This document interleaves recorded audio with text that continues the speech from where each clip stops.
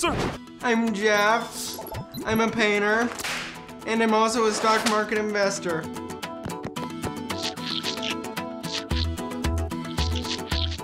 We assume that I was born with NF, but nobody really knows.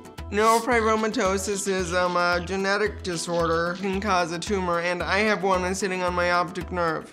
My tumor's name was Claude. He was my little nemesis.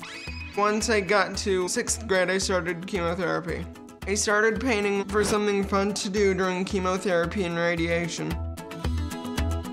My first real commission when I got paid was at age 13, but my eye doctor asked me to do a canvas for the charity that she supports the most, and that's how I really started to do canvases and painting.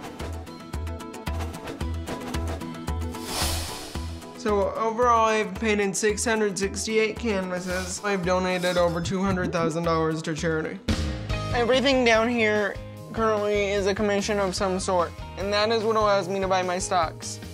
Why I bought stock when I was 14 and started my IRA when I was 14. I think it is important for every kid to have some sort of mentor before they buy stocks.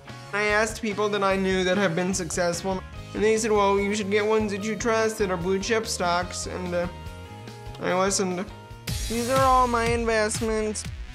The stocks that I have are QS, Microsoft, Williams Pipeline, Yum China, because I bought Yum and it's also in China. General Electric. Oh, I forgot it, and I also have Berkshire Hathaway.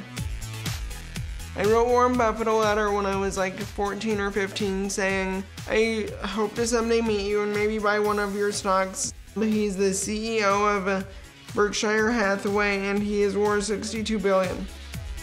So I felt like I made a great decision buying his stock after I saw it seems to always do well. I buy a new stock at the beginning of every year for my Roth IRA. If I have the funds to buy new stocks, I'll buy 1 or 2 more in that year. For kids that are investing in the stock market of any age, my advice is buy what you believe in and what you understand. I don't have to see my stocks to know that they're earning me cash.